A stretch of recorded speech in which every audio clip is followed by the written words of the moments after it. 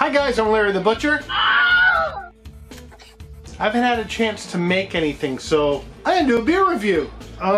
You'd almost swear that Nickelbrook Brewing is paying me to do these videos. They aren't. They don't know I exist. But their beer's actually pretty good. I like it. So today, it's Cause and Effect Blonde. Woo! Woo! Woo! Nickelbrook Brewing is a little brewery out of Burlington, Ontario. I think they might have a satellite location or two. They're actually doing pretty good. And the beer is actually... Oh, wait a second.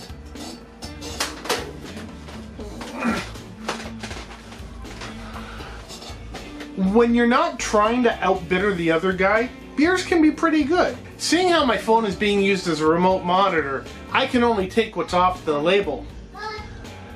If I can read it. Because I'm old. So, Cause and Effect, it's a blonde with a 15 IBU. It's a beer, 4.7% alcohol.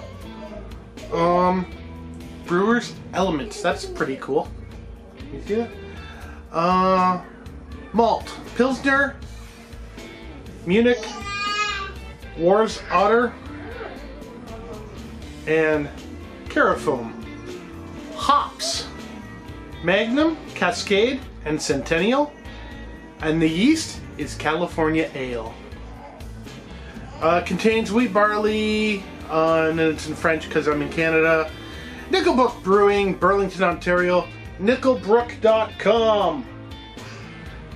I'm actually really liking their beers, and I don't know if I got used to high IBUs. Not that 15 isn't a high IBU. Back in the day, like 25 years ago, I really liked Alexander Keith's India Pale Ale. The label's misleading. It's not an India Pale Ale. It's barely... Most people say it's just a lager.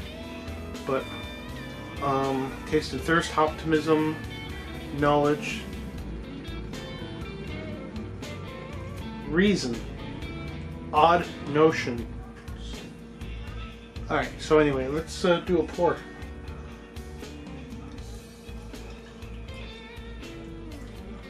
Now they say you want a bit of a head, because the bubbles, if they don't form in your beer, they form in your belly. Wow, that's really clear.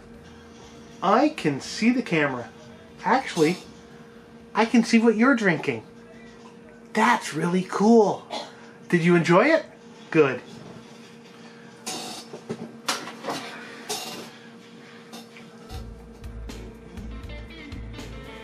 So as you can tell, it's very clear.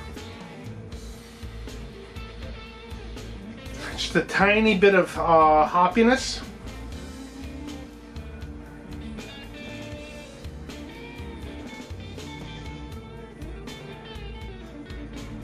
Dramatic pause for effect.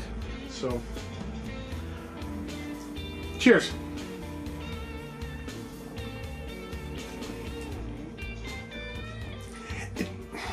Wow.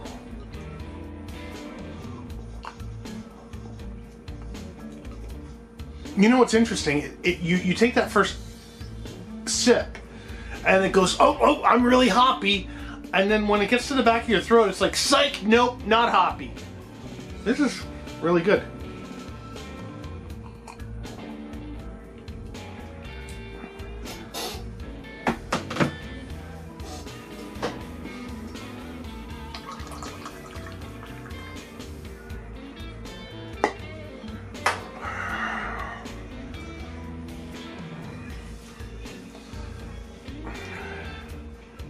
I don't think this is a steak beer. If you were to pair it with something, I think it's more like pork chops or chicken breast. I think it's too light for chili.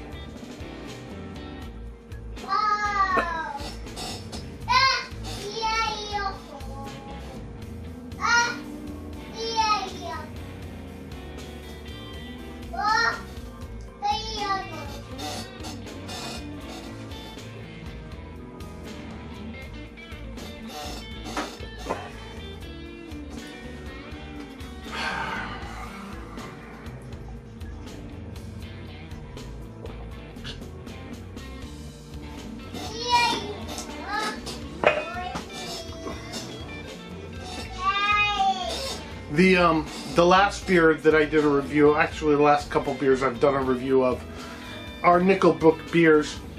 And I've sent them links to the video and they've never gotten back to me. And I'll send this out to all of you right now. If you are a small brewery and you are able to ship to Ontario, I'll buy one of your beers and I'll review it here. LarryTHButcher@gmail.com. Send me a link. Maybe a t-shirt or a hat. Maybe I can do a giveaway here. Can't do a giveaway for alcohol, but I can for a t-shirt. This was a good beer. I do recommend it. If you can find it, if it's in your neck of the woods, by all means try it. If it's not in your neck of woods, you got some traveling to do. As always, I'm Larry the Butcher. Thank you so much for taking the time to watch this video. Don't forget to like this video if you liked it. Comment down below. Like I said, if you have a beer and you want me to try it, I'm willing to pay for it. Just let me know what it is and where I can get it, and I will do that. I'll do these reviews once every 2 or 3 weeks, and maybe I get to have a good beer.